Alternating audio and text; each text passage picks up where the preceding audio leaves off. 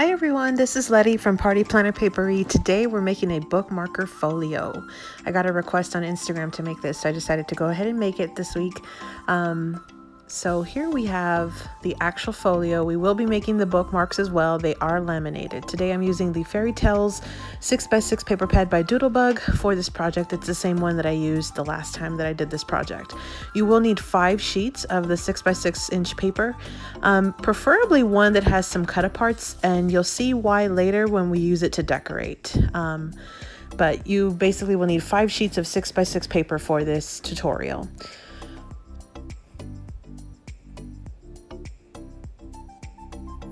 And these will actually be the patterns for your bookmarkers, so choose wisely.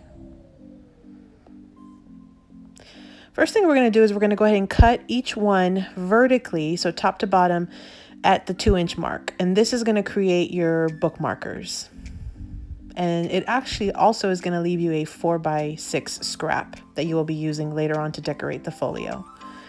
So from each 6x6, you'll cut off 2 inches on the side, and you will end up with a 2x6 and a 4x6. The 2x6 are going to be your bookmarks. First thing I do is I usually will trim off any kind of frayed edge or maybe the glue edge from the top of the paper pad. Then we're going to be corner rounding all of the corners on the bookmarks. I am using the We Are Memory Keepers corner chomper, and I'm using the 1/2 inch mark or the 1/2 inch corner. But you actually can use any type of corner rounder, and it could be any size of corner rounder. So these are the templates for our 5 bookmarks. Next thing, I'm going to go ahead and punch a hole in the center top area. Not too close to the edge, but also not too far in. And then usually what I do is I'll use the first one as a template to do all the rest of the holes.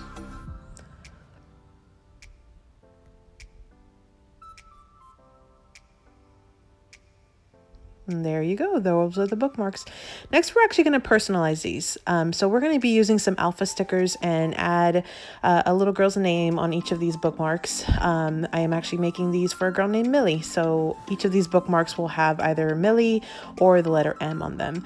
The great thing about these alpha letters is I think I got some of them from paper packs that have stickers in them, and I don't always use all of my alphas, and so this actually works out really great because it gives me an opportunity to use up some of these alpha stickers that I rarely use. So you can actually put stickers on here. You can decorate them with ephemera pieces or just about anything, as long as it's not dimensional, as long as it stays flat. You pretty much can add whatever you want to decorate this. You could put photos, you could put, stickers, or just about anything. And the last one just has the letter M. And those are our 5 bookmarks. Next, we're going to be laminating. I am using a Scotch laminator and Scotch laminating sheets.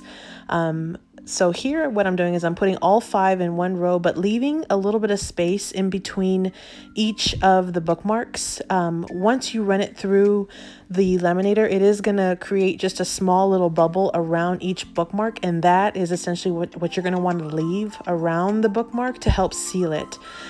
If you cut into the bubble area, it will break the seal and it might open. So you do want to leave that little bubble area. And then one thing that I do is I do pass it through a couple of times through the laminator just to make sure that all of my ends do seal really well. So you'll see me kind of passing it through after I cut them, and then I do pass them one more time at the end just for, good measure. Just in case.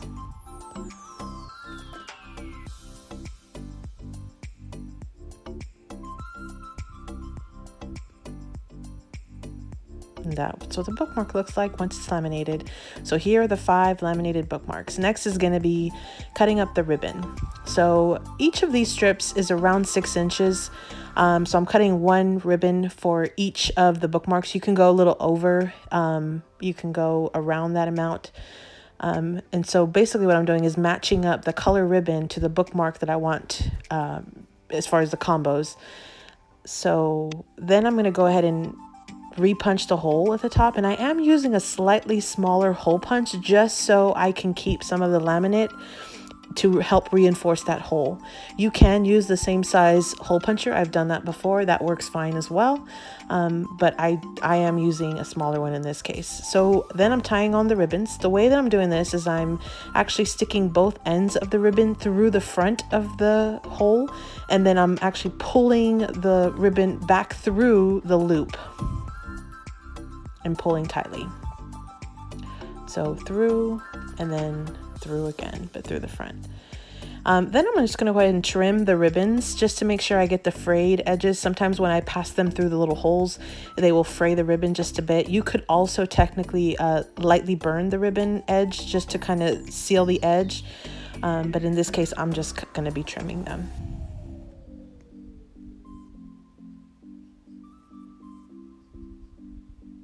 And these are your 5 completed bookmarks. They're laminated. This is actually the score guide that we're using for the folio itself. We are using an 8.5 by 11 inch cardstock. You can use any color. In this case, I'm using a template just to show you, and then I'm going to be using an actual colored one. So what we're doing is we're scoring on the 11 inch side at 4.5 and then 9 inches, and then turning it clockwise and scoring at the 2 inch side. So this is what the template looks like. So again, scoring on the 11 inch side at 4.5 and then again at 9, turning it clockwise once, which is to the right, and then scoring it at 2 inches. And this is what will give you your folio. Then I'm going to go ahead and fold and crease all of the scored lines. And using a bone folder can really help this process, just to kind of keep everything really flat, which is what you're going to want. So I use my bone folder to go ahead and crease all of the edges, including the bottom. Now you're going to see in a second, there's a square at the bottom right-hand corner. That is a square that we do not need. So what we're going to do is we're going to go ahead and cut at an angle right outside the square. You see the little dotted line that I drew? That was to indicate that it's right outside that line. And you're going to go ahead and trim both just slightly at an angle and to remove that square. The next thing you're going to do is you're actually going to do the same type of angle cut right outside of the line, right in the middle fold, which is right there. So you're going to just slightly, basically where those dotted lines are at, right outside of the line, you're going to go ahead and trim at an angle. Again, it's just a slight angle. And this slight angle will actually help you fold this pocket or this book, this folio, once you have the pockets actually adhered up as actual pockets. So this is your actual template. This is what the finished template looks like. You can see once you fold up the pockets and then you close it, it actually turns into an actual folio. Obviously this doesn't have glue, but this is your actual template. Okay. So now I'm actually going to do the same thing, but with a pink cardstock, so I can use for the bookmarkers that we just made. Again, on the 11 inch side, score at 4.5 and then score at 9, turn it one time to the right, which is clockwise, score it at 2 inches. Then I'm going to go ahead and do my cuts. And you can fold before cutting, or you can cut and then fold. Either way, there's really no big difference in how you do this. So again, I'm going to get rid of that little square in the right hand corner. I'm going to go ahead and cut slightly at an angle just to trim out that corner. Then we're going to go ahead and fold and crease all score lines. You'll want to do this before you start gluing the papers down. Makes it so much easier. Now in this project, I am using the scraps from my 6x6 paper pad. What you're gonna find is that there is a little bit of an excess border on this. If you don't like that, you can absolutely use more paper to cover this a little bit more. But I am using it, and you see how the border is just a little bit thicker. It's about maybe 1/4 of an inch or 1/2 of an inch. Again, you can use additional paper if you'd like. I'm trying to keep this down to just the 5 sheets, and this is why I'm you know, using that method. But what you're going to do is you're going to figure out which paper you want on the front, and then figure out which one you want for the coordinating flap. And the flap does go in the front and in the back. The flap you're going to cut down to 1 3/4 by 6. The front you're going to leave alone, and then the insides you're actually going to cut down to 4.5 by 4, which leaves a 1.5 by 4 piece. Then I'm just going ahead and trimming the excess cut aparts that I had so I could decorate later on. Now we're gonna go ahead and glue down. So you're gonna determine which ones you want on which side and then go ahead and glue it down. And just remember to leave a little bit of an excess border at the top, because again, because we're using the 6x6 paper, we don't have as much paper to go all the way to the top. So once you fold up that flap, it actually will cover up the whole thing if you leave plenty of room at the top.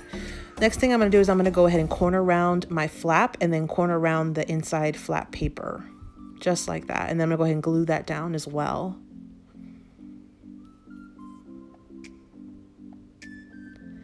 Next will be the pockets. And I am going to glue down these pockets, and I like to kind of flip-flop the patterns, but I am going to glue down the pocket fronts, and then you're going to see that we're actually going to create notches in front of the pockets before I glue down. This makes it so much easier if you notch out the holes on the pockets before doing so. I like to use the We Are Memory Keepers envelope punch board, just because I like the way those notches look. And I am notching them at 2 1/4, which is the halfway point of those 4.5 segments.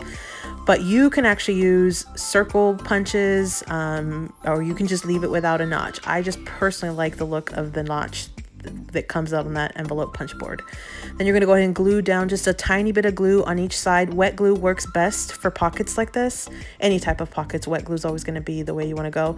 And then you do see that we did form those pockets. So next we're going to go ahead and decorate the front. But before doing so, you notice when I folded it, there was a little bit of a tension. So what I do is I slice off just a tiny slice off of the front panel, which will help me close it a little bit better. You saw I took off just a tiny sliver. Then we're going to go ahead and glue down the front. And remember, the front you do not cut at all. And again, you're still going to have a little bit of a thicker border. Then we're going to go ahead and corner around the front panel the same way that we did the inside flap.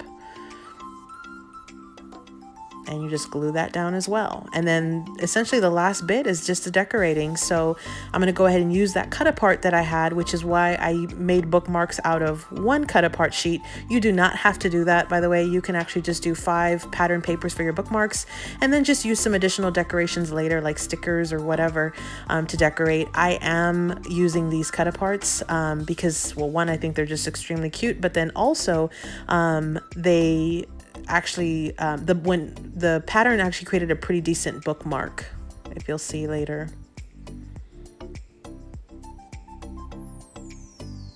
And just like that, we're decorating it. Then you get to put in your bookmarks. So the bookmarks we just made, you're going to go ahead and add them into the pockets. You can see I kind of play around with it for a second, then I finally get the way that I want it to look. Last step is going to be to add the fastener dot. I get these from Dollar Tree, but you can get them anywhere. You just essentially put one of the left with one of the right and then stick them together and then put them as very close to the edge as you can. And then go ahead and close your folio. Thanks for visiting. Please subscribe, like, and follow me on Instagram. Thanks so much. Bye.